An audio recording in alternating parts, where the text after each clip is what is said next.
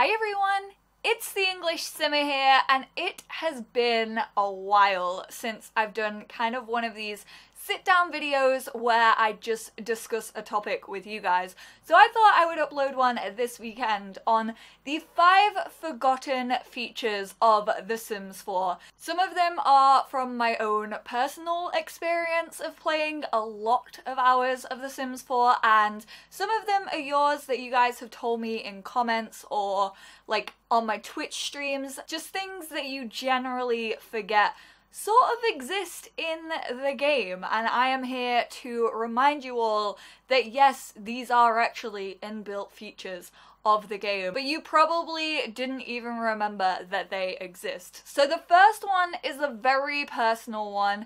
It's one that a lot of people yell at me specifically for. It's a feature of Create a Sim that I use an awful lot. However, I always forget that this exists in build and buy mode, hence when I'm looking for like a black wallpaper or something, loads of you guys are just like, Molly, just use the filter. Yes, it is the filter system. I always forget that the filter system exists not only for packs, so you can just find individual items by what pack they were included in, but also based on colour.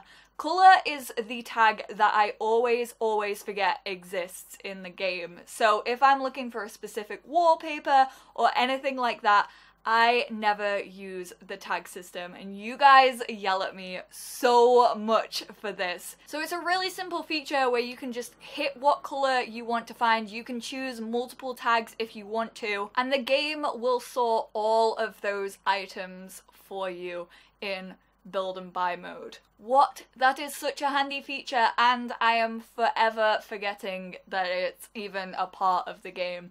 The next one is one that I have brought up in previous videos, and the comment section is always like, I had no idea this feature was even in the game until you mentioned it.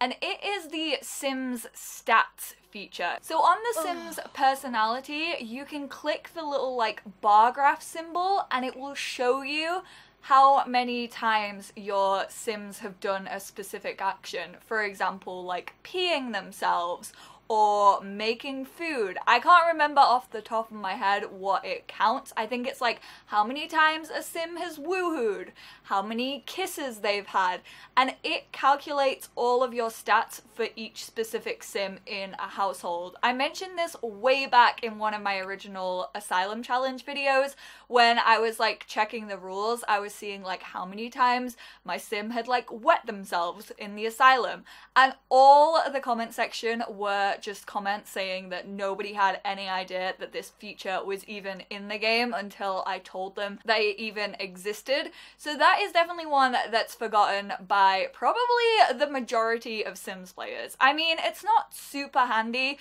but it is a fun little feature to know about, like if you want to check up on how well you have been playing The Sims. If you want to look at The Sims as one of those games where, say, your Sim not peeing themselves means that objectively you're quite good at that game, I guess, because you can look after these tiny little pixel humans. Number 3 on the list is, again, something that I have done very recently in my videos, and it is the grilled cheese aspiration. I think this actually came out sometime just after Get Together was released, and I think it was part of a free patch update, and there was the secret grilled cheese aspiration. Everyone always forgets that that is an aspiration. It is a secret because it does actually have to be unlocked by you. I think it's eating 3 or 5 grilled cheese sandwiches in a row. I think your Sim has to eat either 3 or 5. I think it might be 3 in a row. I recently did it in the Asylum Challenge 2.0. Destiny actually had the grilled cheese aspiration as one of her aspirations that she had to complete. Warning, your Sims will gain weight. So if you don't want them to, make sure you buy a treadmill or something of that nature, because they will gain a lot of weight if your Sim is eating eating as many grilled cheese as you need to for that aspiration. It's actually a really hard aspiration to do. One of the things that you have to do is have a sim eat a grilled cheese in space, which, I mean, unless your sim is an astronaut, you actually have to work really hard on that one. Not so hard now that we have GeekCon in the game.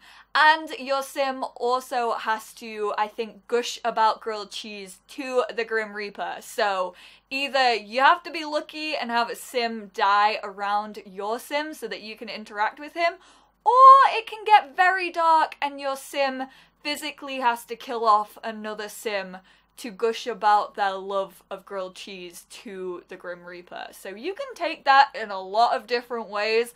Honestly, probably one of the most terrifying aspirations in the game, but everyone completely forgets that it's even in there because it's a secret one that you actually have to unlock. Number 4 was actually you guys. You suggested this one, and it is auto-solving your sim's needs.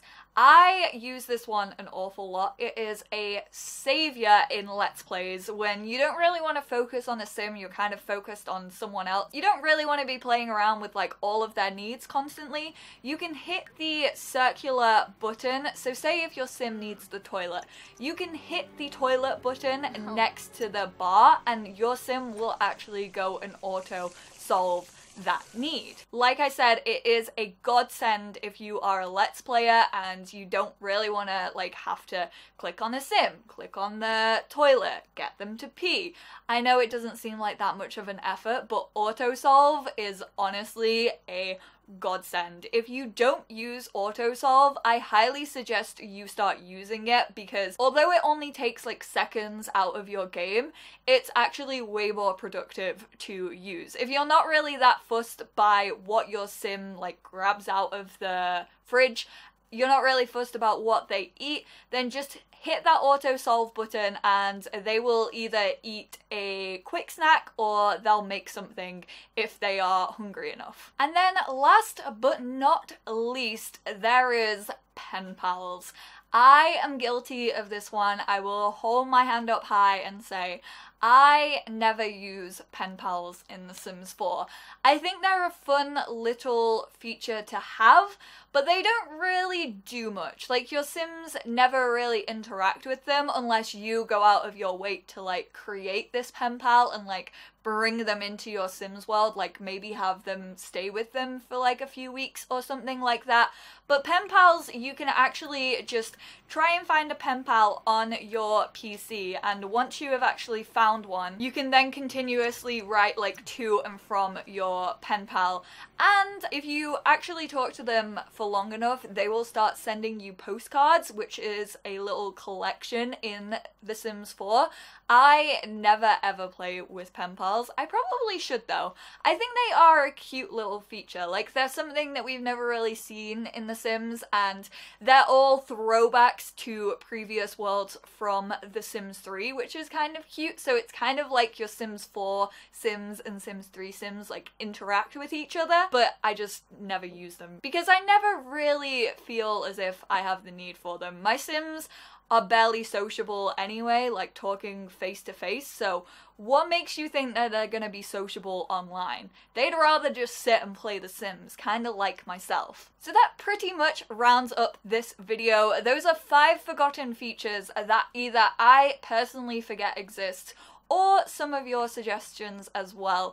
Leave your forgotten features down below. If there were any that I just listed that you forgot were even in the game, or maybe you didn't even know was even possible in The Sims 4, then let me know. I would love to hear what you guys always forget. I also heard examples like traveling to Sixham, which again, I personally never do, but that's more than 5, so I need to stop this video here. Thank you guys so much for watching. If you have any suggestions of any other future sit-down videos that you want to see, definitely leave them in the comments down below. Thank you all so much for watching, and I will speak to you all in my next video.